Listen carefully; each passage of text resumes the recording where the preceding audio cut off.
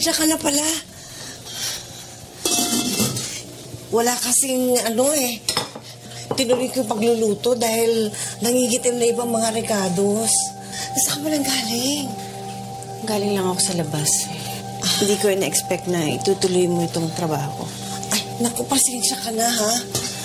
Nakita ko kasi walang nag-aasikaso, kaya inasikaso ko na lang muna. Bakit?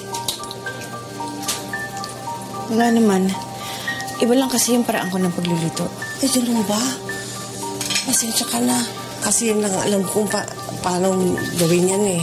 Tsaka nag-request si Rhian na ganyan na lang daw. Ako na lang mag-a-adjust. Corazon, ayoko isipin mo nakikialam ako.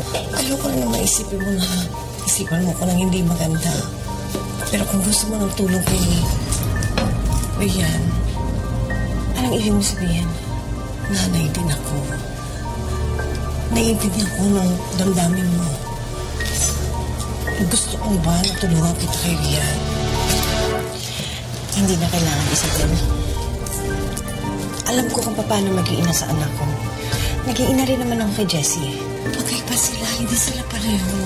At yung dating Rhian na inagaw sa inyo, kinuha sa inyo. Ibang iba na, halaki na ng pagbabago. Kailangan lang ng pag-unawa mo. At hawaan mo pa yung PC mo. I said, hindi ko kailangan ng tulong. At kung nararamdaman mo, kung anong nararamdaman ko bilang ina, hahayaan mo akong gawin ko. Lalo-lalo na pagdating sa anak. May problema ko ba tayo dito? Wala naman. Nag-uusap lang kami ni Isabelle. Excuse me. Ituloy mo na kung gusto mo.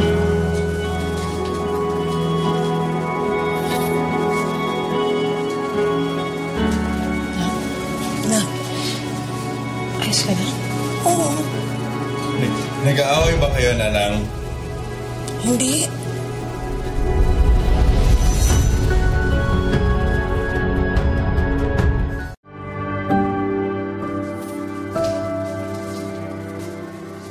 Elai, Nanang mo?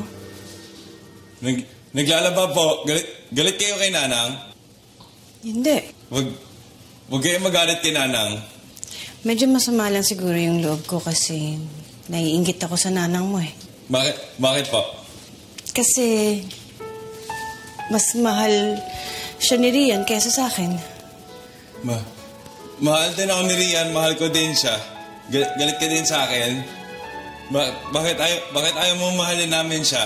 Dapat lahat tayo mahal siya kasi nahirapan siya. Ako'y iyong yakapin. Thank you for watching The General's Daughter. For more videos, subscribe to ABS-CBN Entertainment YouTube channel and click the I button.